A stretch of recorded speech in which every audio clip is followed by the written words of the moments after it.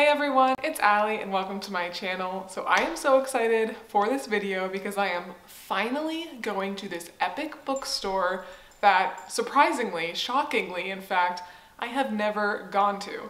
So I have lived off and on just outside of Columbus for the past like 20 years, and there is this huge bookstore called the Loft in German Village, which is just right outside of the city. So this place is awesome, it's historic, it's got 32 rooms, and German Village is just a very cute part of Columbus. It's very quaint, as the name suggests. There's a lot of German heritage. I've heard a lot of people say how good some of the restaurants are, but yeah, I've just never gone. So my husband Ryan and I are like not really city people at all. We really like living like 20 to 30 minutes outside of the city and getting all the rewards of being 5 minutes from a Target and things like that. But we're just not people that really like to go down into the city, so we just don't most of the time.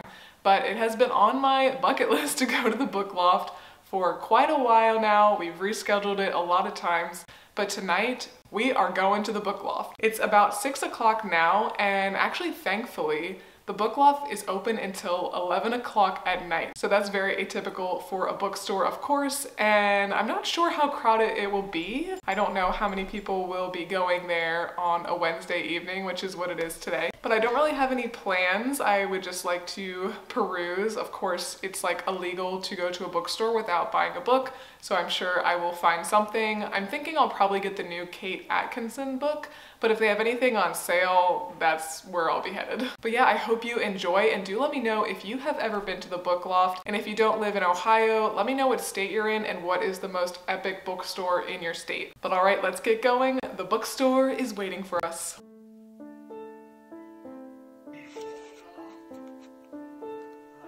Pretty low. You're not supposed to record. Why would you do this? Imagine if I shaved it all. Just the stash. Don't do that. Why? I've already gone this far. I might as well fully commit. Stashed up.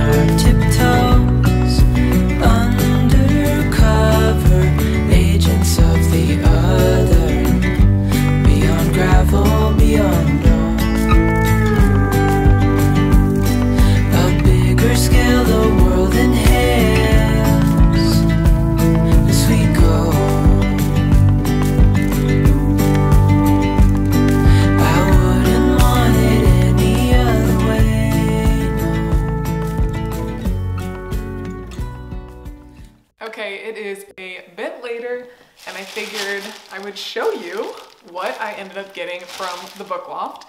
And it just was the most magical place.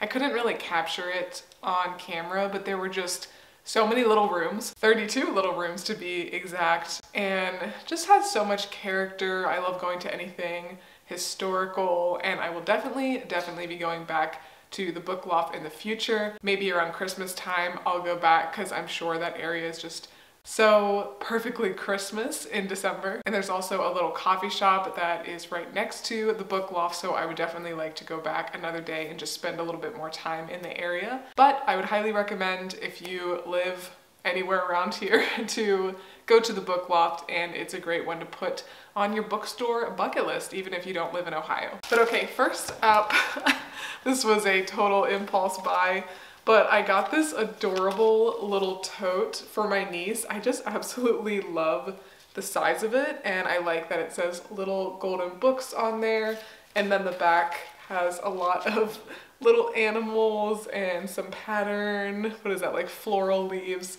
So very cute. My niece will be 3 in December, so maybe it'll be birthday, maybe it'll be Christmas present, but I just absolutely love this. And then the other non-book related purchase I got is this magnet. I love just like funny little magnets. So there it is, 2 little puppies, so cute. The one says, "You know what your problem is," and the other one says, "I'm incurably cute."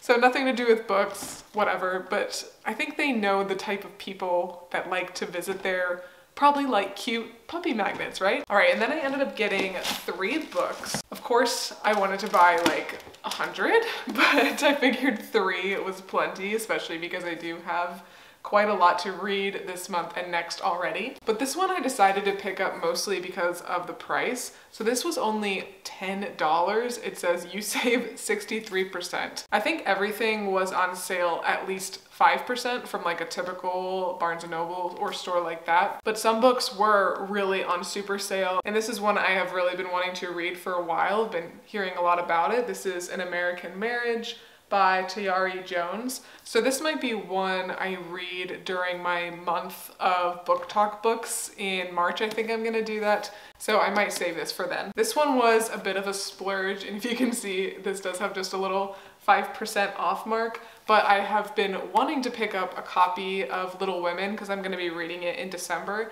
I think I read this when I was really young, and honestly I might not have ever even gotten through it, but Little Women is one of my absolute favorite classic stories in general. I love the movie, the Susan Sarandon version, of course. But I've been thinking that I wanted to start collecting these children classics, so I figured I would just spend the extra bit of money and get a copy of this book that I really liked. But this book is absolutely gorgeous. It has like a 3D feel to it. I think it is so pretty, and yeah, I'm not mad at all that I did get this version compared to like the $5 one. And then last but not least is Frederick Bachman's The Winners. This just came out, and it is the 3rd book in the Beartown series. And I do really like those books. They're not my absolute favorite by Frederick Bachman, but I did very much intend to finish the series. And I decided to get this at Book Loft because it says it's 30% off the publisher's list price, and I thought that was a really good deal for a book that has not been out very long at all, and this is on my list of books to read during December. So I knew I was going to pick it up, and I was glad to get it for at least a little bit of a discount. But that was everything that I ended up getting at the Book Loft. I do hope you enjoyed, because I'd like to make that a part of this channel where I go and tour different bookstores and coffee shops in the areas around. So I've got some more bookstore vlogs that will be coming up soon, but do let me know down below, what is your favorite bookstore and where is it, so I can add it to my bookstore bucket list. But if you did enjoy this video, please make sure to give me a big thumbs up and subscribe. It really does help my channel out a lot. Thanks again for watching, and I will see you next time. Bye.